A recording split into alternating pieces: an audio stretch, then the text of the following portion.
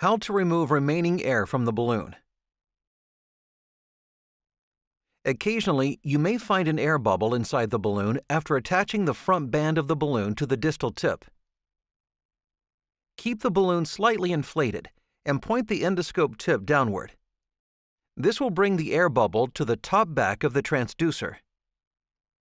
Hold the rigid distal tip of the endoscope with one hand while slightly lifting the rear balloon band with the thumb of the other hand.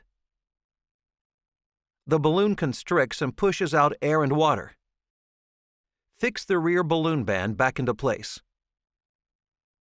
Confirm that all air has been removed.